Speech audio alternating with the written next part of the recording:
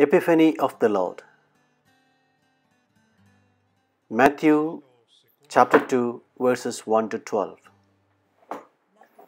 When Jesus was born in Bethlehem of Judea, in the days of King Herod, behold, Magi from the east arrived in Jerusalem, saying, Where is the newborn King of the Jews? We saw his star at its rising and have come to do him homage. When King Herod heard this, he was greatly troubled, and all Jerusalem with him.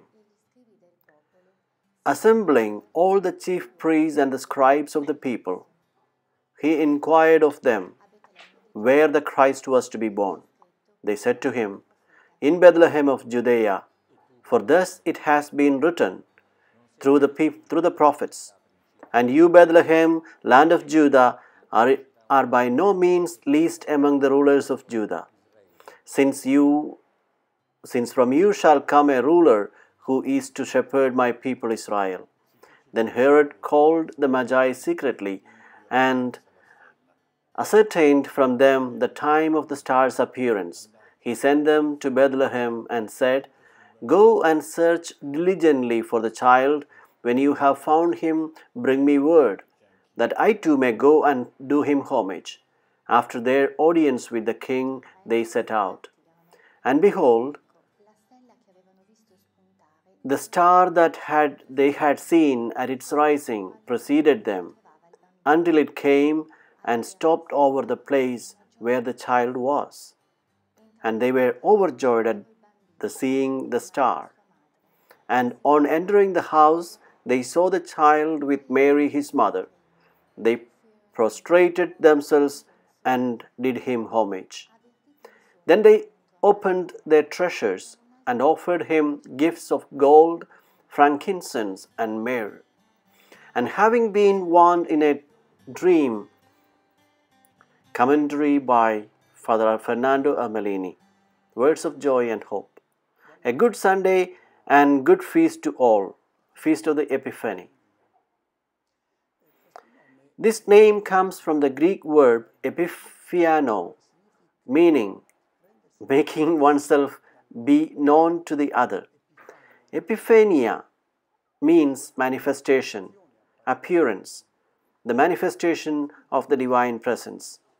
The Greeks employed this term to talk about the wonderful manifestations of the gods, appearing with demonstrations, miracles, gestures where their power was revealed. When intervening to help in time of need, for example, to aid in battle, it was said that it was an epiphany of the divine, the power, help from the gods. With the feast of the Epiphany, Eastern Christians did not celebrate as much the birth of Jesus, but the baptism of Jesus in the Jordan, because that would have been the first manifestation of Christ to the world. This was his Epiphany, and this feast was celebrated on January the 6th. We wonder, what manifestation of Jesus is it?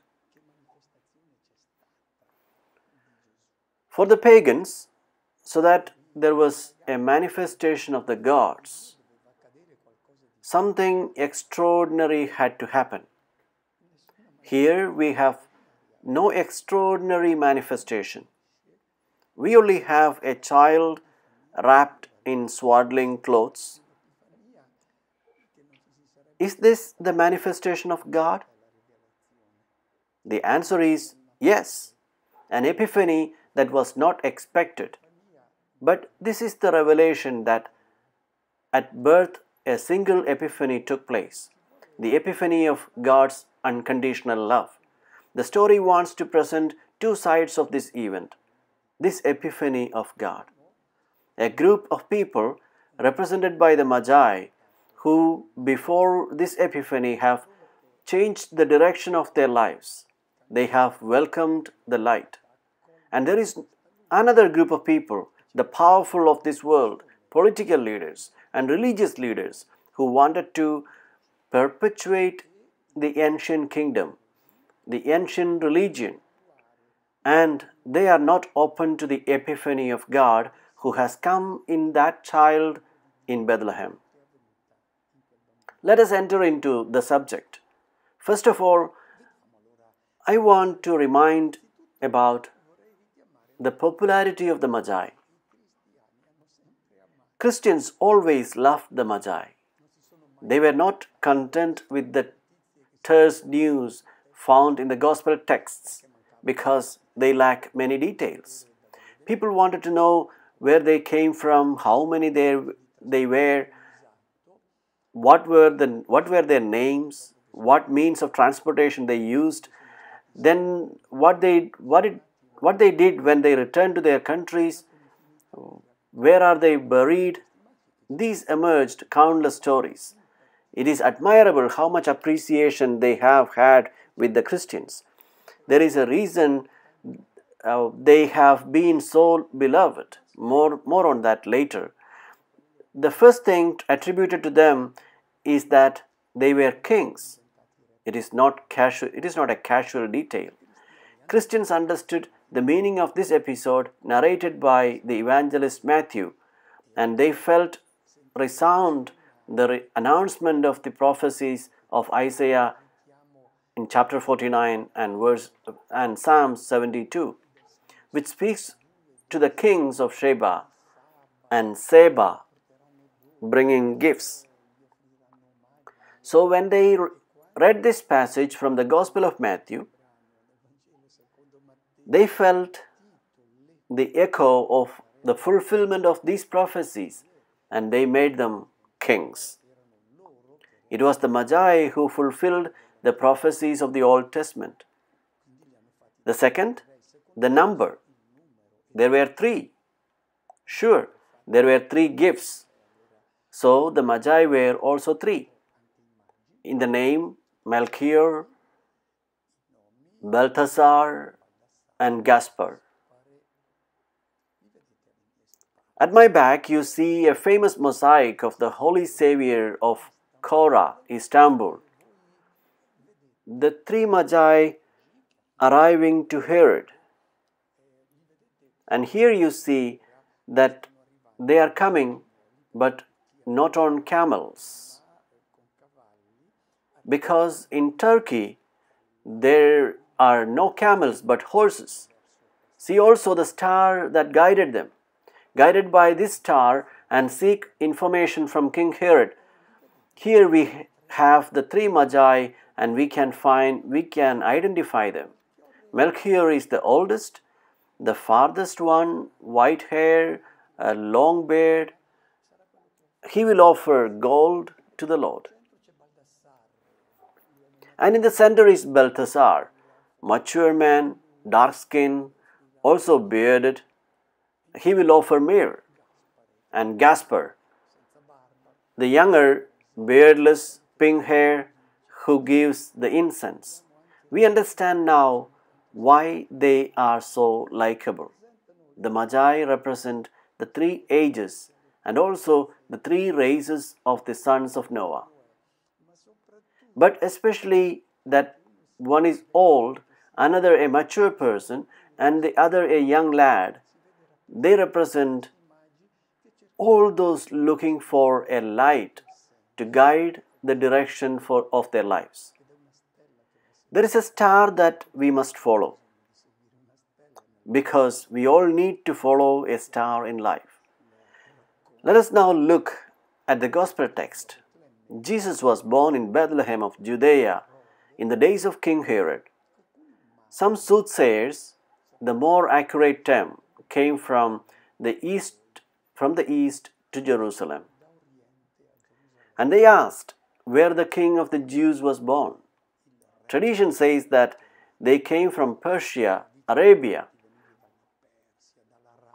The question marks they had.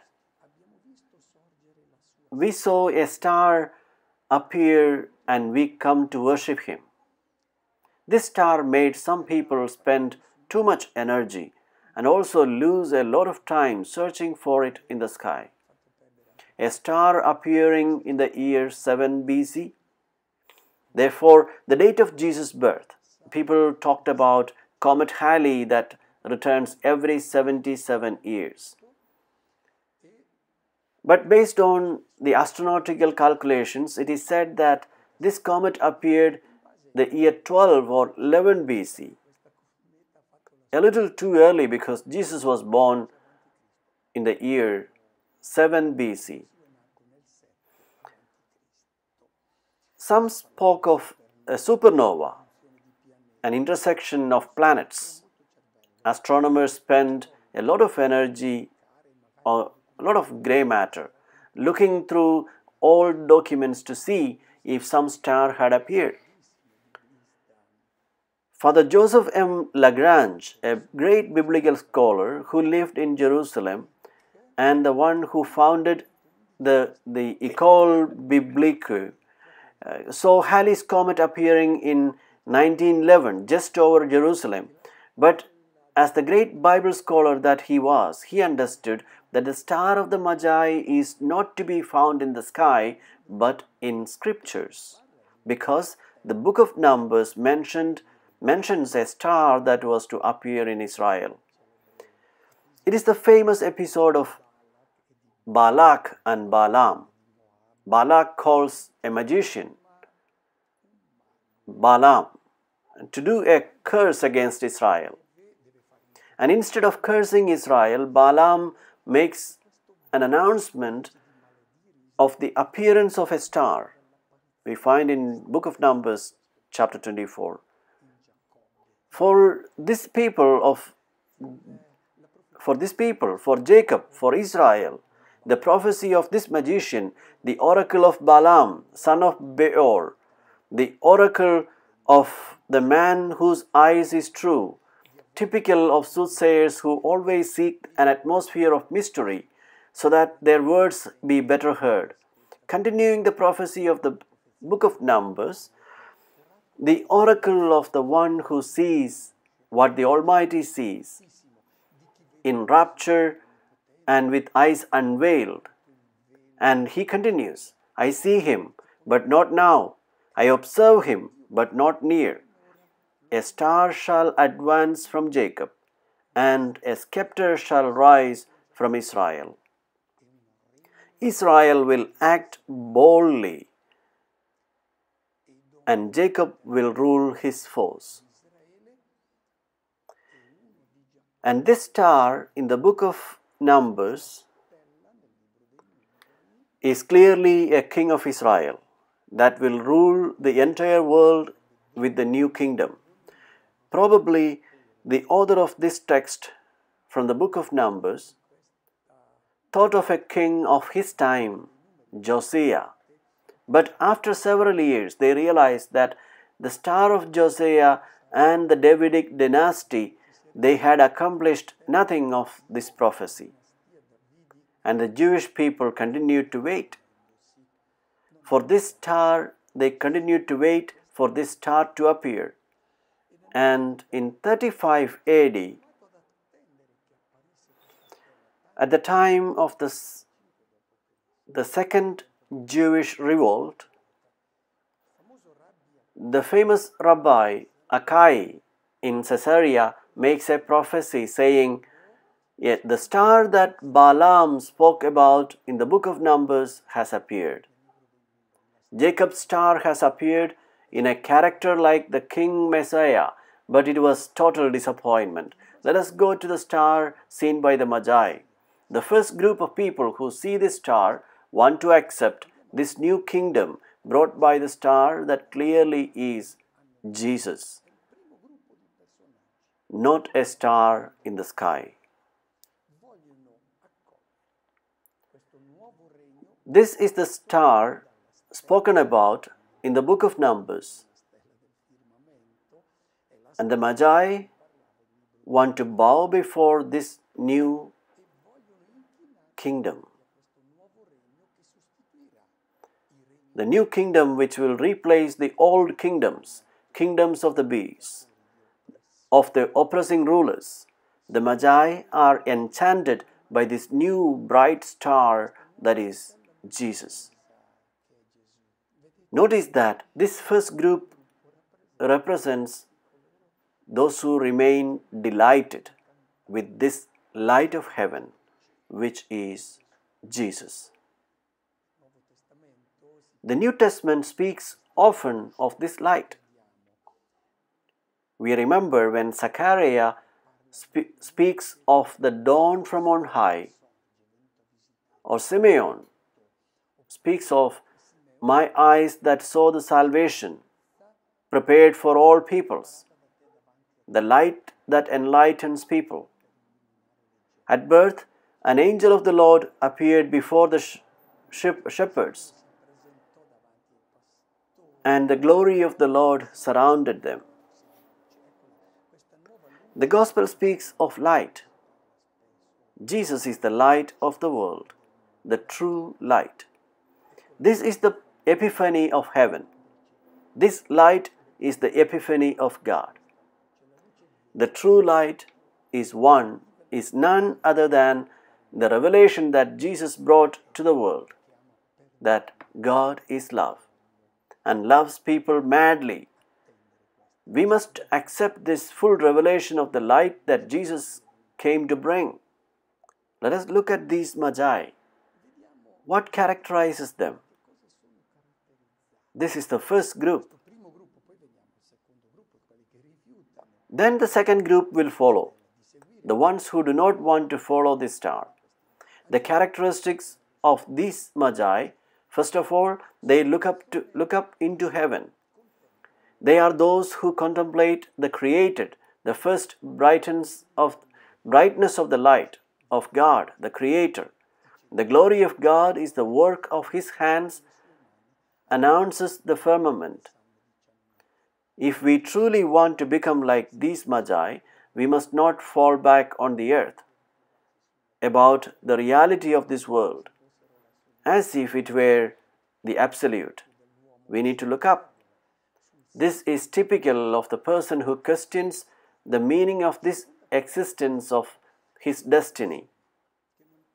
The second characteristic, they are people who do not neglect to internal concerns, waiving the hearts of all, but hear the inner concerns. They do not resign themselves to the banal, meaningless life. They want to give meaning to their existence. They resemble the Magi and find and will be friendly to all those who listen to their inner concerns and allow themselves to be questioned about the meaning of life. They do not fall back on banalities. They are not satisfied with the material, the biological. They want to go further. The third characteristic, they do not stay still. They are moving. The kingdom to which they belong, the religion they practice, do not satisfy them and seek a new kingdom, a new relationship with God. They find an image of God that is not adorable, that is not friendly. They seek a new light. These are the Magi, and all those who have seen the star. Still, they have not understood well what kind of star it is, do not know Him, but they want to know Him. They want to find Him. They know that this is the King that was born. The first group represents all of us. In this search, they confront a group that has completely opposing interests. King Herod is troubled. The verb used here is very strong. Parasein, the star of the sea. How can it be that Herod, the ruler of this world, be troubled and all Jerusalem with him? Herod represents those who have settled in position of political power. And soon we will see that all those belonging to this group are those linked to the religious system, and they do not want to change. An image of God which is the old, traditional, that comes from our reasoning, and they accept it. They do not let themselves be changed by a new light, and conversely, they are bothered by this new light. They are those who accept the usual criteria, accepted by all, and are those who have stayed with an image of God that protect their outlook on life, their designs for power. They do not move, are installed, do not want any novelty. For them, the kingdom is fine as it is. They do not want change, neither pursue any concerns. These people are drunk with power, possessions, and to appearance. This is the second group. Herod killed many of his relatives for the fear that they would overtake his kingdom. And therefore it is normal to worry, be scared by the arrival of a kingdom that is very different from his. It is exactly the opposite of his kingdom. Jerusalem is also agitated. Here in the Gospel, Jerusalem represents the place of political and religious institution where the light of the star that is Jesus cannot shine. It is rejected. And you will notice that when the Magi are in Jerusalem, they do not see the star. They see it when they leave the city. The city that represents the old power, the old religion, for one that remains in there, the star disappears. The light of Jesus, who is newness, is the new spirit that has entered the world, the epiphany of the true God. Herod calls all the Bible scholars. You see them at my back. The high priests reading the scripture because they must respond to King Herod where this light should appear. They do not know. They have the word of God in hand. It is the right time for all these people to welcome the light. No matter what life they have had in the darkness, when this light shines, regardless of any condition that the person is, they should open their mind and heart. It is the time of their life. It is the time of their life for them. Herod might have forgotten his past of intrigues, cruelty, murder. In the year 7, when Jesus was born, Herod strangled 2 of his sons, Alexander and Aristobulus, in Sebaste, Samaria. He could have put an end to a shattered life, but he loses the chance. He will die 3 years later in Jericho in the midst of a terrible pain. And 5 days before his death, he kills another son, Antipatrus, who was a worthy son of his father. He also is an intriguing person, a flatterer, slanderer of his own brothers. These people representing the ancient kingdom have lost the chance of their lives to open their minds to the new light, this epiphany of God's light. The Magi received the indication and they leave for Bethlehem. Herod secretly called the Magi, "Go and make a careful search for the child, and when you have found him, let me know, because I too want to go to worship him."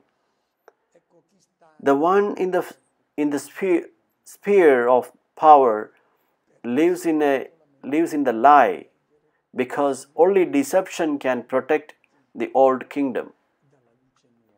They are afraid of the light.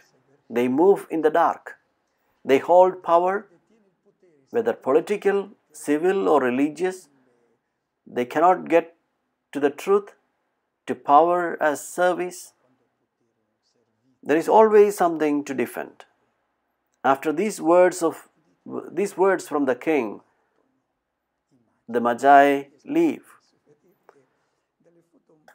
Behind me are some very interesting pictures where there are 3 camels going up to Bethlehem.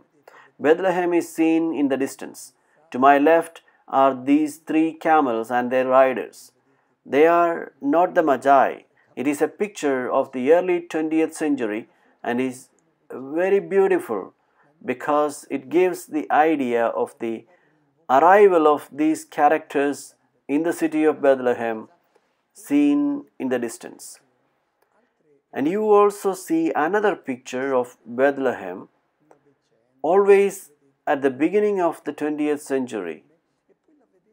You see the fields, and you can also see Bethlehem with snow. We are in the context of winter when we celebrate the feast of the Epiphany. And also Bethlehem with the shepherds, also a picture of 100 years old, and in distance the city of Bethlehem. I said that the star does not shine over Jerusalem because Jerusalem is the kingdom of the ancient world, the old power. It is important to stop thinking like everyone else, to do away of the values of the society and today's values in the world if you want to see the star. The reading says, when they saw the star, they were filled with great joy. And the star is the one with Mary, that is Jesus. Behind me you see the icon of birth and the Magi who are prostrated before Mary and child, who are found in the cave. And you also see something typical of the Christmas icons.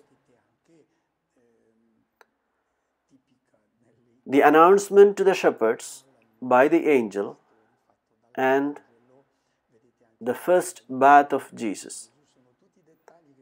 These are all details that always accompany Christmas icons. A word about the gifts they present. They have received various interpretations that you are already familiar with. But I would like to give a biblical explanation for these three gifts. Israel was considered as the people of kings because Scripture presented it that way. A people of priests and a people bride of the Lord. Israel is feminine, the spouse of the Lord. These three gifts represent the characteristics of the people of Israel. As we compare them to the pagans, the three gifts represent all those who accept the light of this star. The Lord reigned over Israel. So the kingdom of God was the kingdom of Israel. So gold is offered. And those who offer gold belong to the kingdom of the Lord. The incense is offered by the priests.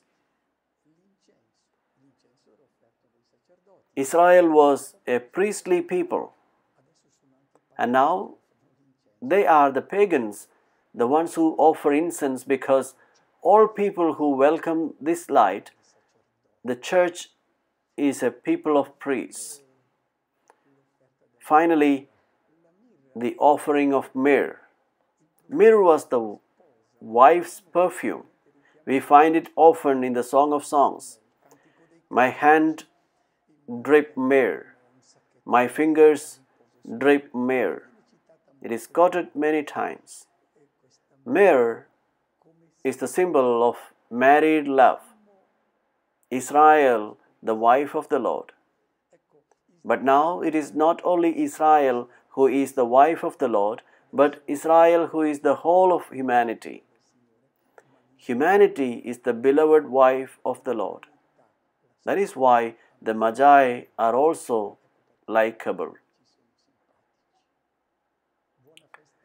Good feast for everyone.